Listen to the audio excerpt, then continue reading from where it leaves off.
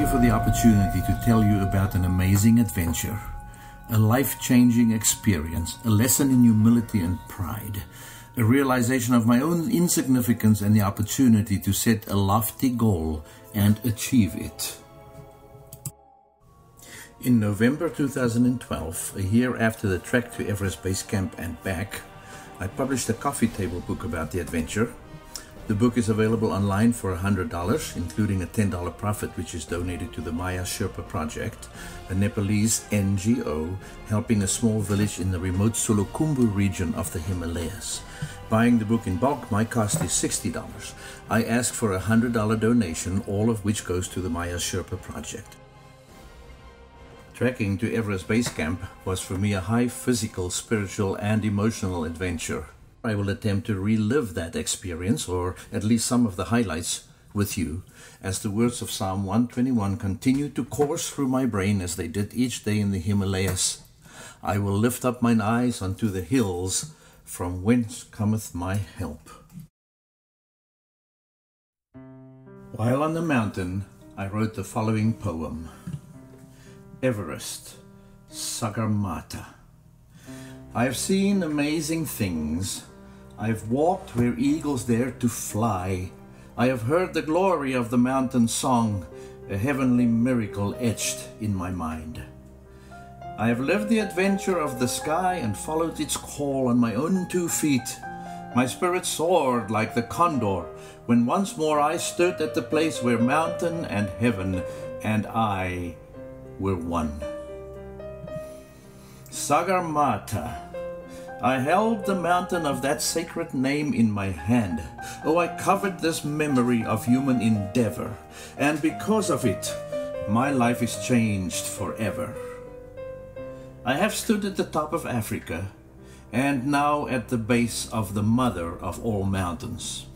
I have gazed upon the vast mountain's plot, and whilst beholding this wonder, have wondered at those who proclaim, there is no God. What higher spiritual blessing, what loftier physical feat than to be filled with pride while humbled by this goal achieved. I have stood at the base of Mount Everest.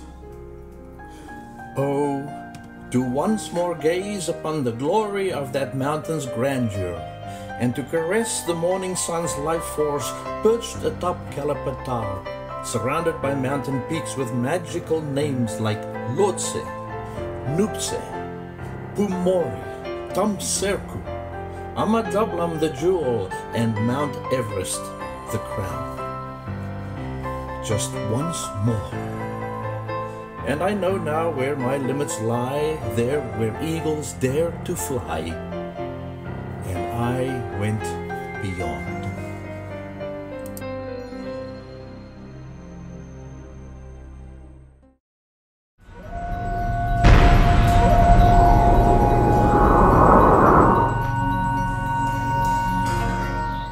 Kathmandu. What a magical name. What mystery and intrigue surrounded that name.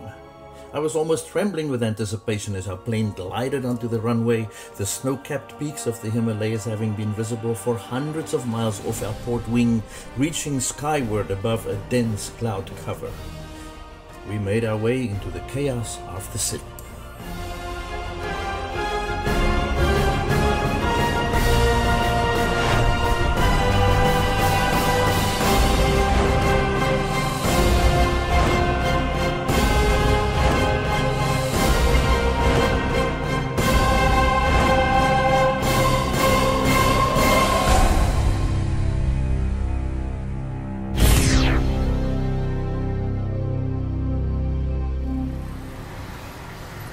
After more than an hour in absolute traffic hell, which I found most exciting, we finally made it into the Tamil area, a chaotic haven of less disastrous proportions. We arrived at the very adequate Hotel Manang at the edge of Tamil. The famous mountaineer Anatoly Bukriev, who died in an avalanche on K2 in 1995, writes in his book, The Climb, Tragic Ambitions on Everest. In Kathmandu, the air on most days is polluted with a suspension of heavy metals from the exhaust of diesel engines and airborne particles of human waste, which irritate the lungs and can cause respiratory illnesses. Also, a scatter of bacteria are found in some restaurants and in market foods that can lead to gastrointestinal problems. Either of these maladies, if a climber falls prey to them, can seriously impact his or her potential to perform. So for those coming to Nepal to climb Everest, one of the first challenges is to leave Kathmandu healthy. Our second day in Kathmandu was an orientation day, and we spent the morning at the offices of our outfitter, Himalaya Journey Treks and Expeditions office in Tamil.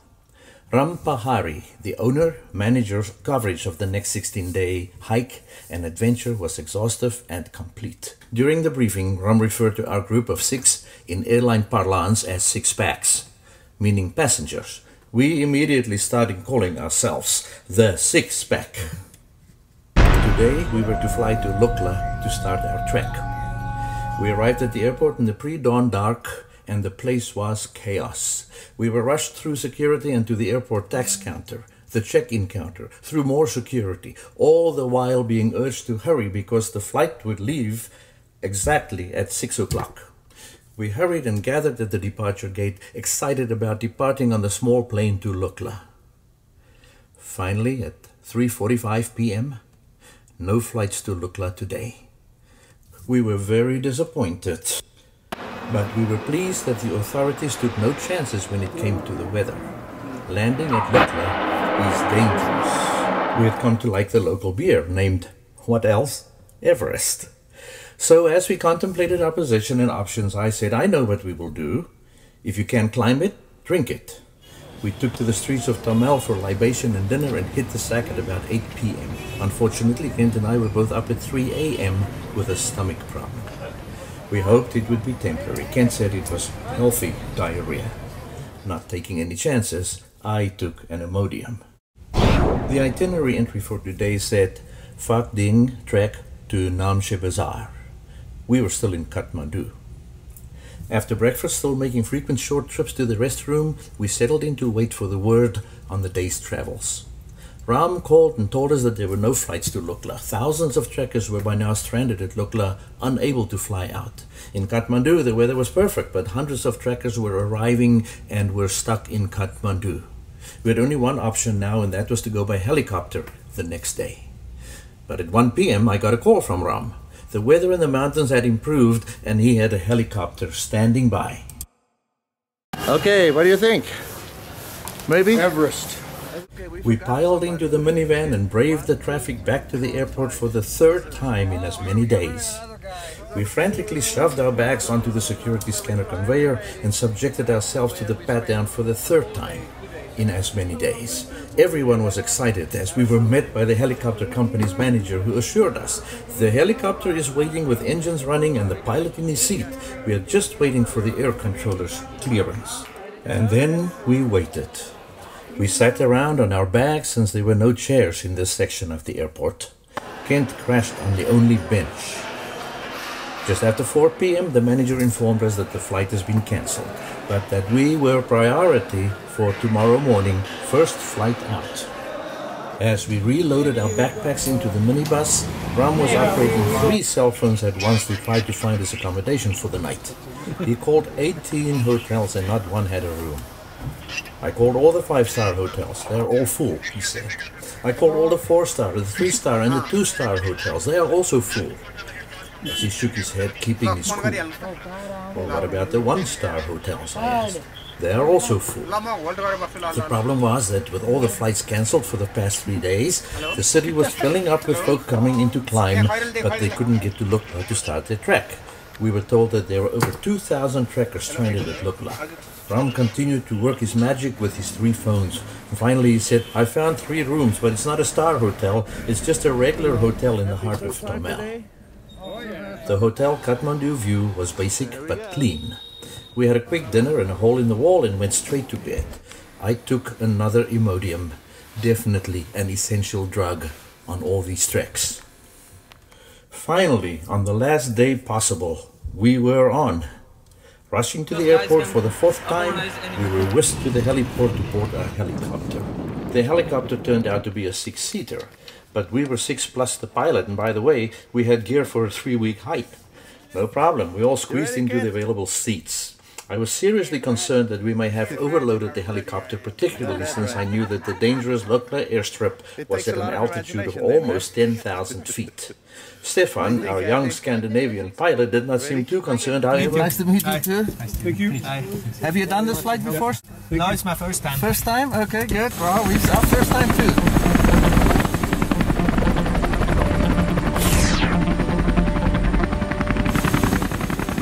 It was an incredible flight.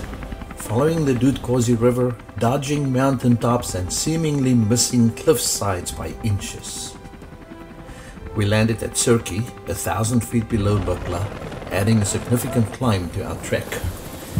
We gathered our backpacks and walked past the throng of people stranded there, hoping to get out by helicopter. I was fearing a riot as we pushed our way through the mass of people shouting, pleading, and waving their hands in the air. We made it to the side of the clearing, wondering what to do next. Until a couple of hours before, we were supposed to land at Lukla, where we were to be met by our guide, Ramesh Karel, and our porters.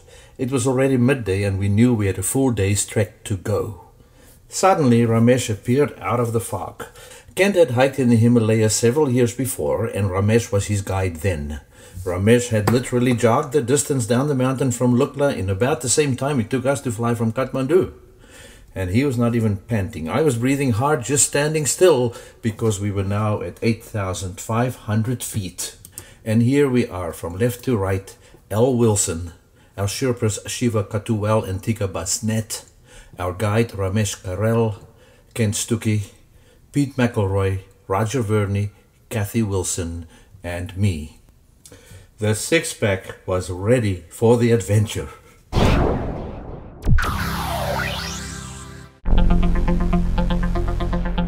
We set out at a fast pace since we needed to get to our first day's destination by nightfall. The going was immediately tough and steep as we made way for mule and yak caravans. It was surprisingly warm. We did not expect that. I was dressed for cold. Soon I was in a sweat and started dripping layers, but a little too late. A good lesson to learn. One does not wear cotton underwear on these tracks.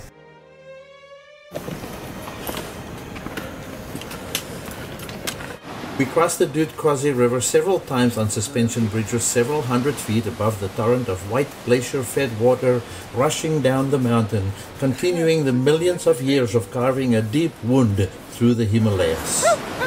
The views were spectacular, even with the mountains concealed in the fog and the river shrouded in the mist far below. Namaste. Right lunch. Namaste. There are no roads. Everything trekkers and the locals need in the Himalayas is brought in on foot.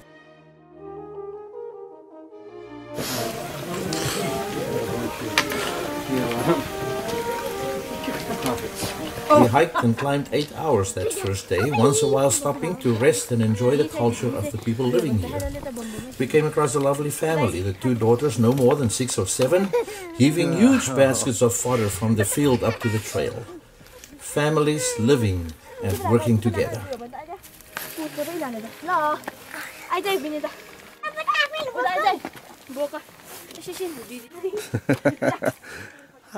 At the entrance to each village was a wall with inscriptions dividing the trail, as well as a shrine containing prayer drums. We learned that the custom is to stay to the left of these ancient religious monuments, turning the prayer drum 3 times for a travel blessing of Mane Padme which is inscribed on the drums and on the mani stones, a prayer for our safe journey. It's getting to be dark, Still hidden above the clouds, the sun went down unseen and the temperatures dropped to freezing. It was dark almost instantly. We made it to our tea house for the night. So we arrived here in the dark, and this wonderful lady came and met us with a flashlight. Yeah. Halfway down the mountain. Thank you. What is your name? My name is Angie. Here we are, our first dinner on the mountain. Everybody, all none the worse for wear. The food was great, the hospitality amazing, and the yak dung fire stove in the kitchen dining area severely aromatic but warm. The beds were basic but comfortable with no blankets. I curled up in my sleeping bag, making sure that I had two essentials with me: my Nalgene wide neck drinking water bottle and my trusted Nalgene wide neck pee bottle, the one with the large silver "pee here" written on it so as not to confuse the two in the night. We were up early, refreshed and ready for the next day's challenge from Fating to Namche Bazaar. We said goodbye to our hosts in the early morning fog. We were surprised that we were not in pain from the previous day's extreme exertion and thought that bode well for this day's trek to Namche Bazaar, a total elevation change of almost 2,200 feet, no doubt with significant ascents and descents along the way. We climbed through lovely pine forests filled with rhododendron bushes, wildflowers decorating the trailside, passing beautiful waterfalls, following the course of the Dudkosi River, the River of Milk, so named because of the milky color of the water rushing, cascading down the mountain and through the Dudkosi River Valley.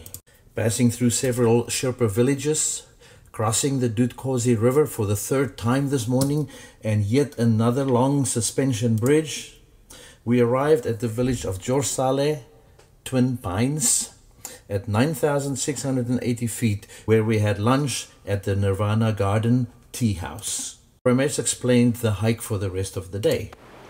First, we go back across the suspension bridge we had just crossed, he said. We follow along the Dudkosi Valley, and then we have to go to 11,300 feet.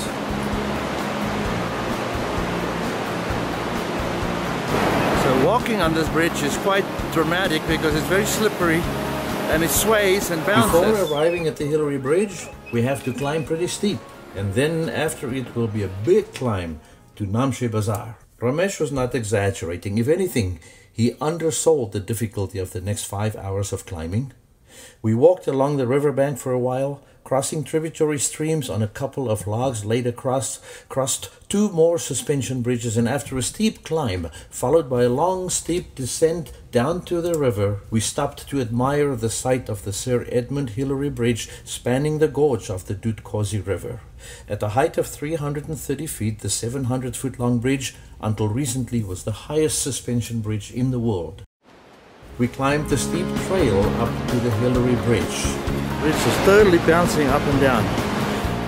On the other side, we were met with an incredibly steep and winding trail downward, barely 3 feet wide in places, the traffic extremely heavy.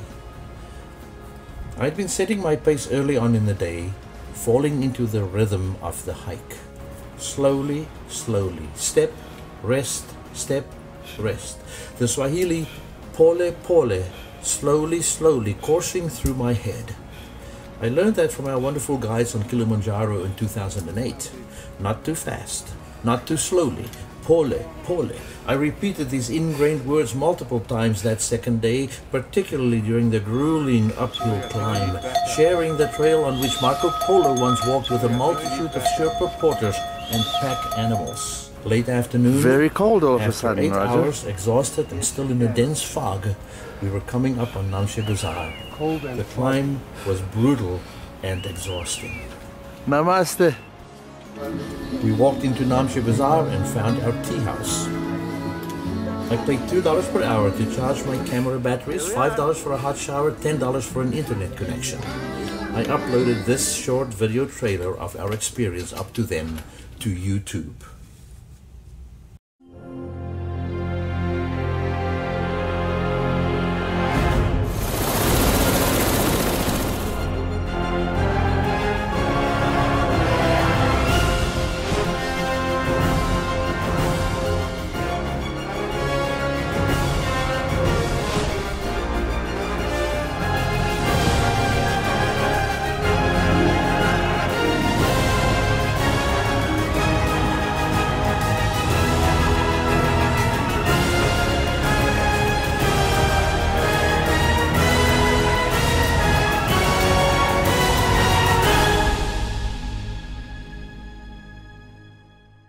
After a wonderful dinner of garlic noodles and rice, I crawled into my sleeping bag. My water bottle, headlamp and trusty pea bottle were within easy reach inside my sleeping bag. We were staying in Namche Bazaar 2 nights to allow for some rest and adjusting to the altitude.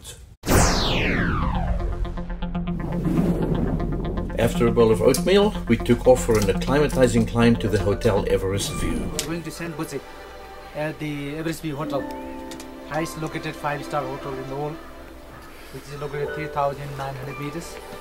If the weather is clear from there, you can see the panoramic view of Lucy, Everest, Amadablam. The trail leading out of Namche Bazaar was very steep, and we were clearly feeling the effects of having slept at almost 11,500 feet and now climbing to more than 13,000 feet. 2 guys carrying the rebar down the mountain.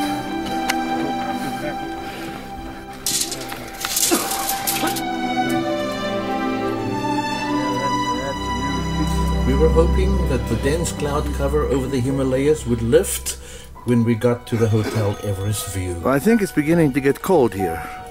Fog rolling in, ice on the trees. Okay, this is a good example of how fit these guys are and how resilient and tolerant.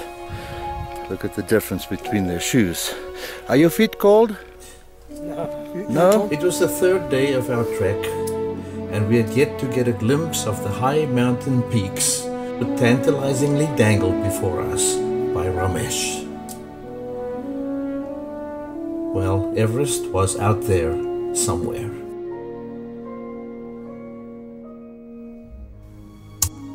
Our lunch was a cup of steaming hot garlic soup, good for the cold and an antidote for mountain sickness. The garlic was so strong I tasted the repeating garlic all the way back down the mountain to Namche Bazaar and until the next night in Tengboche, our next goal. In spite of the altitude, I slept remarkably well and woke refreshed and ready to go. Up to now, we had not seen a mountain peak because of the dense, low clouds enshrouding the Himalayas. I stepped out of the back door of the Kamal guest house to see if I could find a place to wash my face and brush my teeth. The 3-story tea house had only one toilet with a very uninviting basin. Yes, running cold water, but the smell of the toilet serving 20 to 30 guests made it impossible to brush one's teeth there. It's not often that I can hold my breath the whole time while going to the bathroom, but in this small, cramped, smelly room at over 11,000 feet, I almost perfected that. As I stepped out the back door, I almost lost my breath, which I had just recovered from my smelly bathroom experience. The clouds had completely dissipated and I was greeted by a clear, blue, cold morning sky. My whole field of vision was overwhelmed by a stunning vista of Mount Komserku, basked in the bright early morning sunlight towering over Namche Bazaar at over 22,000 feet in elevation. The sheer mass of that mountain so close, having been hidden in the clouds for the past 3 days, was almost beyond belief. I turned to go to my room to get my camera, shaking with excitement from the effects of the bitter cold, altitude, and the shock of the view. As I turned, I was stunned by an equally impressive view of Mount Kongde on the other side of the valley, dominating the sky at over 19,700 feet. I don't remember if I actually brushed my teeth that morning, but I do know that I took many photos of these incredible views. We enjoyed another breakfast of oatmeal and momo, a deep-fried dough laced with honey. Our backpacks packed and ready for the 4th day of our trek, I tarried a little in the dining room to enjoy the company of these wonderful Nepalese people just a little bit longer. I pulled out my MacBook Air and Skyped my son Thomas, his wife Yuki, and our grandson Rusey in Saigon, Vietnam. Our hostess, Mina, had a cute little daughter and the 2 kids made quite a connection, giggling at each other over the internet. Mina was convinced that we could arrange a betrothal, and she was quite impressed to be talking with and seeing Tommy and Yuki in Vietnam.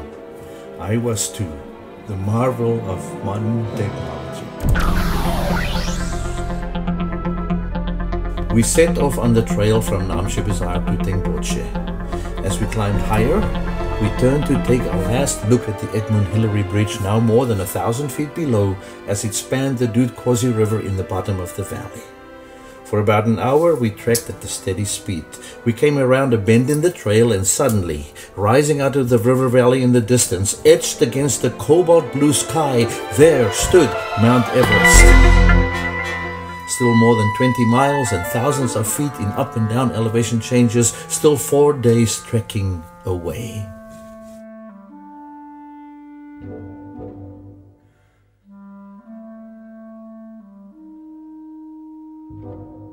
Small peak coming off In front of left-hand you? side from the Everest. The range of the Nuptse. Is Armor Tablet Geology of the 848, 6,856. Unbelievable. That was it. You're better than this, right? Awesome, incredible.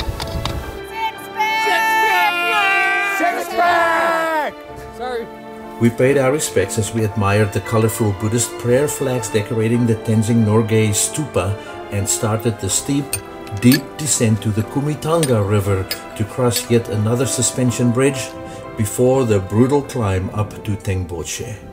We would lose almost 1,000 feet and gain another 1,200 feet in less than 4 miles.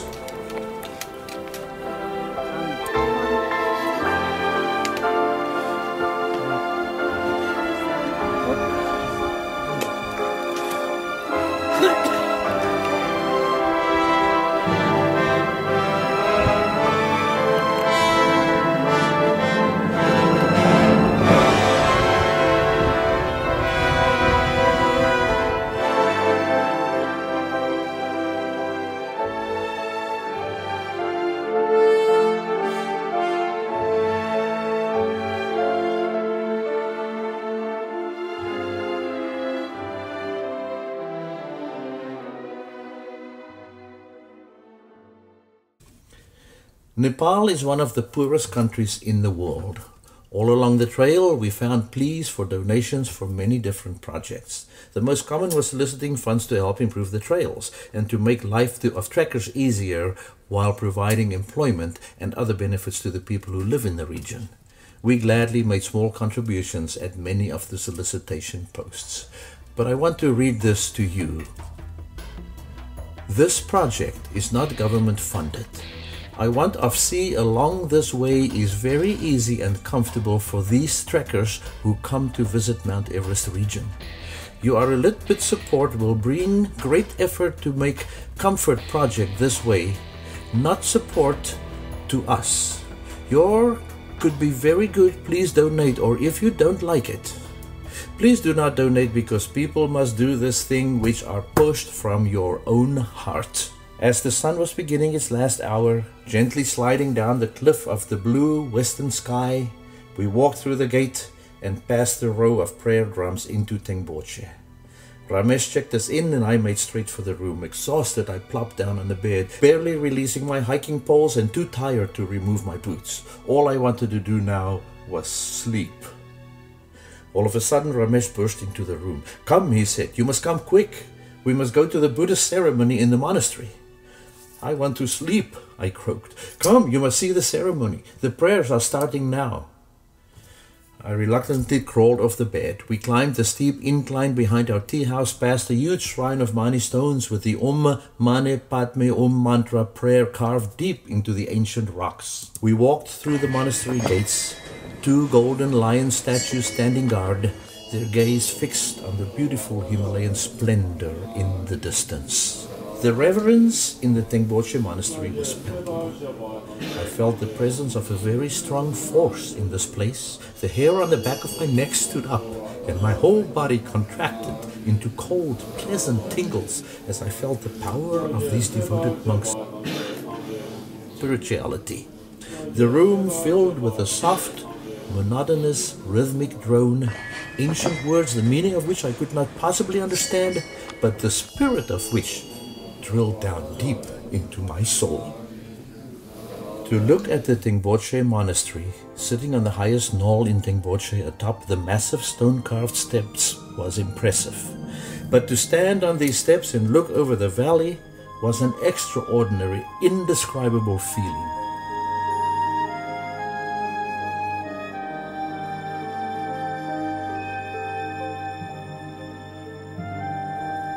The sunset was casting the most incredible glow on the snowy peaks of the giants of the Himalayas. I did not leave until the last ray of the sun disappeared behind me, the mountains etched in amber against the western sky. As the moon rose over Amadablam.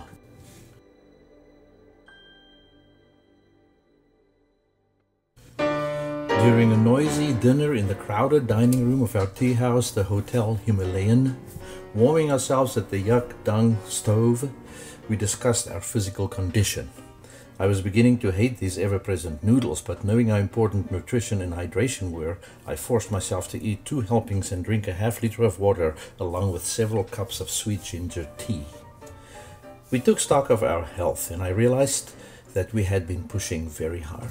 I felt better, renewed by the heat, the ginger tea, and the garlic noodles, but maybe it was the Buddhist prayer ceremony, where I offered my own prayer for our safety as the sunset experience lingered in my mind's eye. All night I could hear Al coughing through the paper-thin walls of the cold, unheated rooms. I had to get up in the middle of the night for an unexpected diarrhea call and to empty my pee bottle. Walking past their room, I was afraid that Al might not have had any sleep yet. I emptied my pee bottle in the hole in the floor, and as I broke through the ice on top of the flush bucket, I wondered how long we would be able to endure this torture. I was just waking up at about 6 o'clock when Pete and Roger came in to tell me that they've decided that they could not keep up the pace. We're really sad to say goodbye to Pete and Roger, but I think you have a whole new adventure ahead of you. A different adventure. Different adventure? That's awesome. Yeah, we're not the One least. that we're looking forward to. And we will miss you. We're not the least bit discouraged. No, That's with 6 packs, right? that's right. Not. We set off on our 5th day's trek on the way to Everest Base Camp from Tengboche to Feriche. The goal was to make it to Feriche by nightfall and then to push on the next day to Lubushe. If we could do that and not take the extra rest day at Lubushe that most trekkers take, we would be able to make it to base camp and back to Lukla in 7 days, in time to meet Roger and Pete and catch our flight back to Kathmandu. We climbed most of the rest of the day with the white snow-capped pinnacle of Amadablam in front of us, beautifully offset against the clear blue sky. I came across Al sitting on a rock. I plopped down next to him, thankful for an opportunity to rest. "How's it going?" I asked. "Isn't this the most beautiful scenery you have ever seen?" he answered, erupting into a cough. Late afternoon, we arrived in Feriche and checked into our tea house, the Pumori Lodge and Restaurant. I was exhausted and spent to my limit. I visited the very basic toilet outside the tea house since I thought that it wouldn't smell quite as bad as the communal toilet just off the main dining room. It is amazing how one's already diminished appetite disappeared when one sat by the yak dung fire and got a whiff from the well-used toilet. At sunset, with the temperature plunging to below freezing, we had an early dinner of garlic noodles or rice and went to bed exhausted. I was thankful for the small, hard bed in the freezing room as I drifted off into a dreamless sleep. Cold and dark in a small guest house at almost 14,000 feet in the Himalayas, Al lay on his bed in the room next to Kent and mine. He was coughing severely. Just as I mentioned to Ken how worried I was for Al's health, Kathy came into our room and told us that they had decided not to continue the next day. Kathy is a nurse by training and had brought a stethoscope.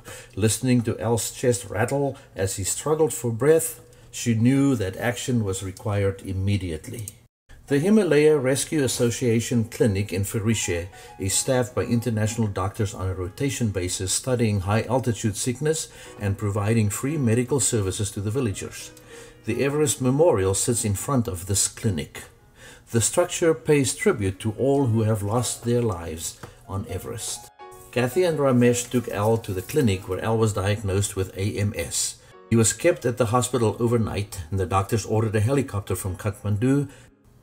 It was expected to arrive at 6 a.m. tomorrow morning.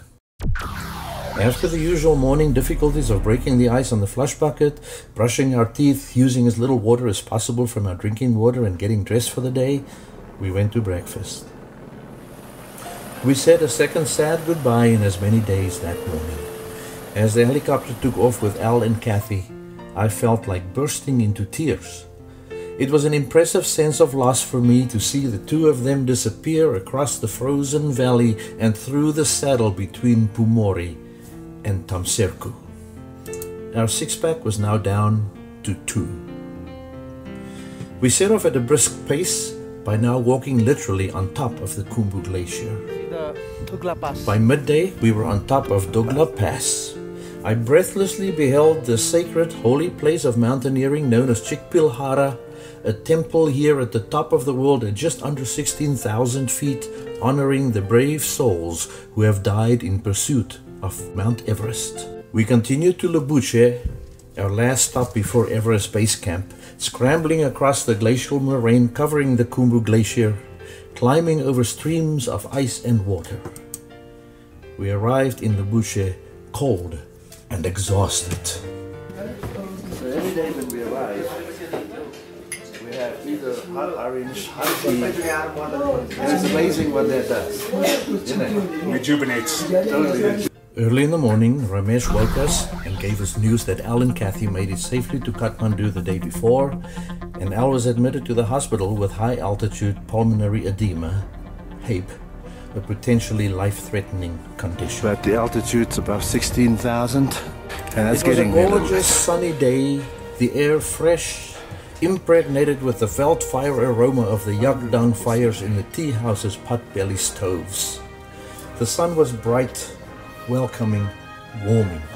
The mountain peaks, white snow and ice-capped beauty was offset against the most amazing, impossibly clear blue sky. Khumbu Glacier. Khumbu Glacier.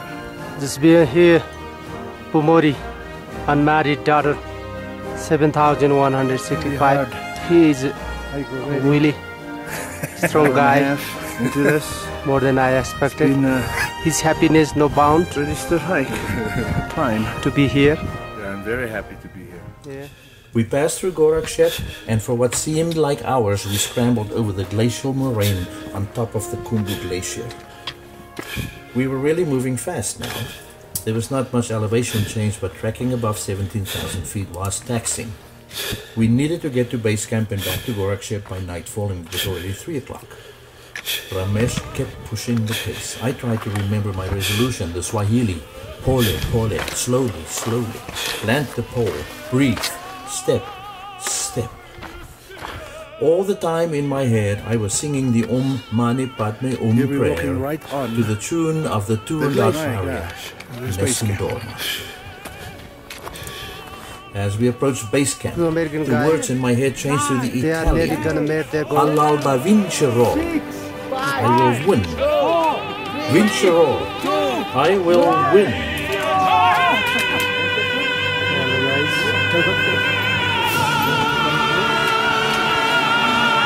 can just keep on running. You don't have to do it. We'll stand there.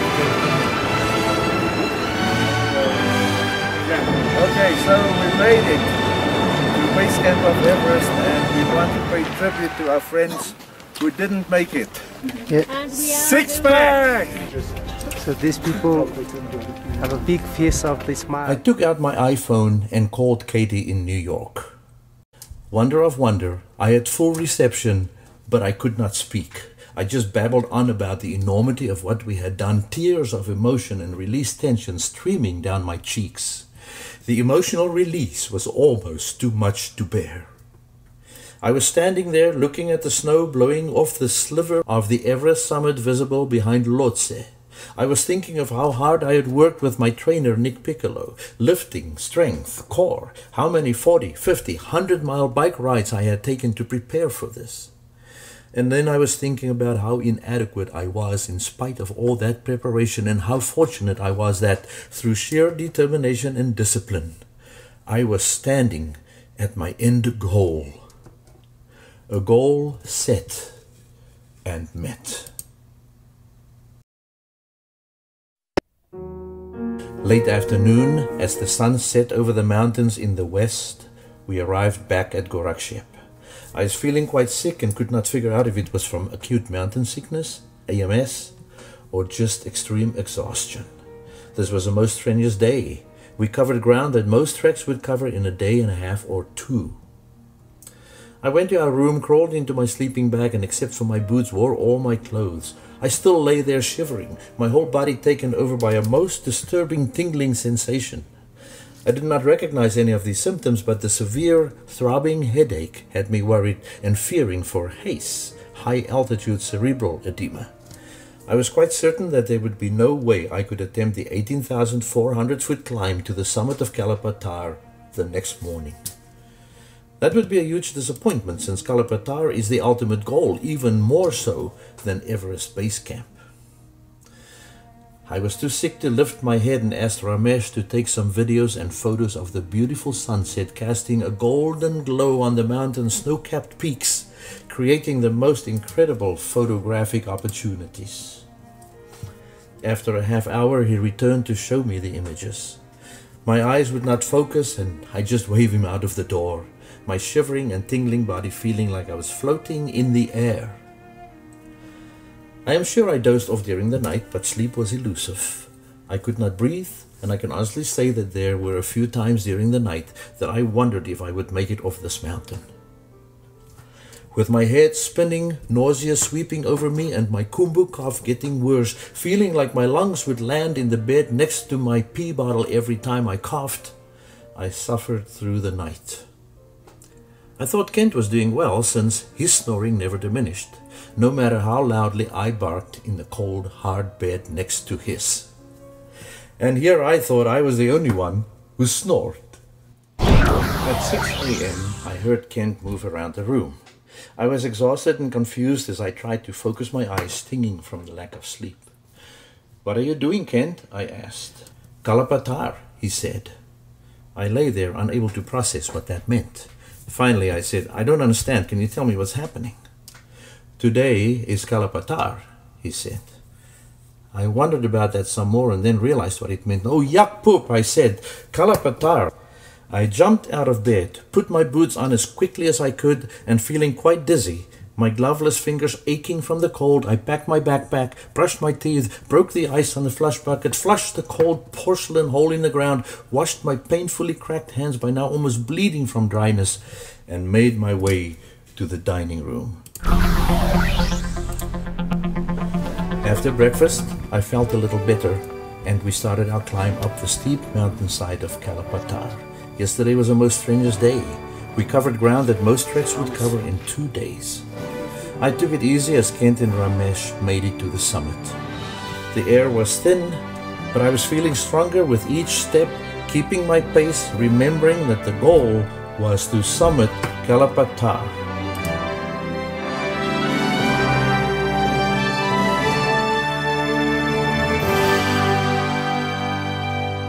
We were in the middle of a near-complete circle surrounded by the highest mountain peaks in the world, witnessing an avalanche cascading down the side of Mount Everest. Mount Everest, 29,028 feet, Lhotse, Nuptse, Kangaste, Kumbutse, Amadablam, Tamserku, Kantega, Kusumkangaru, Konde, Tawache, Cholaste, Pumori, all of them over 22,000 feet tall. To see this view was for me a lifetime high, likely impossible to ever be matched in the time I have left on this earth. Reluctantly, we left our perch on top of Kalapatar and started our return trek. It took 5 more days to get down the mountain. We trekked through Gorakshep and Labuche to Firishe, and on to Tingboche and Namche Bazaar, where we met Pete, and together we trekked to Lukla the following 2 days. Then we were stuck in Lukla for 3 days, but that is a whole another story of frustration, pandemonium, and chaos. We escaped by helicopter in time to catch our international flight out of Kathmandu the next day. Hello, what do you guys think? It's awesome.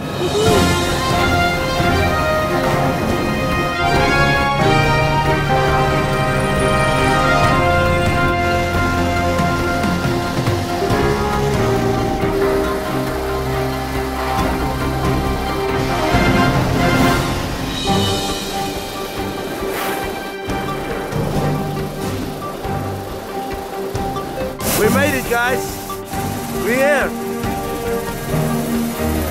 I'm very happy we made it back. It was as hard an adventure getting in and out of the mountains as it was to get to the top of the We made it back into the chaos of Kathmandu, and after a farewell dinner hosted by Rampalhari and Himalaya Journeys, we ended up at a pub where many Everest expeditions start and finish, the Rum Doodle Bar. It was our last day in Nepal. We made it back to Kathmandu with 1 day to spare. Tomorrow we will begin the long journey back to the United States via Tokyo. The Bagmati River, flowing through the center of Kathmandu, is a holy river for both Hindus and Buddhists. It leaves Nepal to eventually flow into the Ganges River in India, another extremely polluted river. As we were sitting on the banks of the river at the Pashupatinath temple, we witnessed several cremations. A huge fire made on a platform with the body placed in the fire. The shroud in which the body was wrapped and every other item to do with this funeral was thrown into the river, since nothing that came into contact with the body may be touched after the cremation. The river was almost stagnant. It smelled of sewage and did not look very holy to me. We were told that during the major floods each year, the river is cleansed and all the pollution is washed down to India. On that hot afternoon in Nepal, sitting on the banks of a filthy, polluted river in the heart of Kathmandu, I was overcome by an amazing feeling of gratitude and euphoria. I started to count my blessings, starting with the adventure I had just been privileged to complete. And then a floodgate of thanks opened up and poured into my mind as the funeral pyres gained strength on the opposite bank and relatives started placing bodies into the flames. And the lines of the poem I wrote on the mountain came to me clear as a lightning bolt. Oh, to once more gaze upon the glory of that mountain's grandeur, and to caress the morning sun's life force perched atop Kalapatar, surrounded by those mountain peaks with the magical names, just once more. And I knew I would return. For me, trekking in the mountains provide an opportunity to evaluate what is really important in life. I learned 3 things on Kilimanjaro and found an amazing affirmation of these beliefs on the way to Mount Everest and back. 3 life lessons which I strive to live, strive to incorporate in my life, my relationship with others, in my business as a financial advisor and life planner for my clients, and in my faith. I would have loved to have had as my goal to summit Mount Everest, but it was clear to me that that was beyond my risk tolerance. My goal was to reach Everest Base Camp, a much more acceptable risk to me. In life, we must understand our limitations but not be limited by them. Always let your grasp exceed your reach. I learned that it does not pay to rush up the mountain. Rather, one must decide on a pace which is acceptable, sustainable, and realistic. Then one must develop the discipline to stick to that pace. It is unlikely that one would reach the summit of Mount Kilimanjaro or Everest Base Camp if one ignores this rule. No matter the elevation changes, no matter the severe climb up a steep mountain trail for hours just to descend hundreds of feet, followed by more uphill, one must stick to the discipline. It's funny that no one ever asks how we got down. The rules are the same on the way down. Set the goal, stick to the discipline, keep to the pace. I tell my clients, your assets are not the level of wealth you have accumulated during your lifetime. Those are your resources. Your assets are your family, your time, your spiritual and your physical pursuits. The journey down the mountain is often more challenging than the ascent. So set the goal, stick to the pace, get down safely. Thank you for the opportunity to walk this journey with you.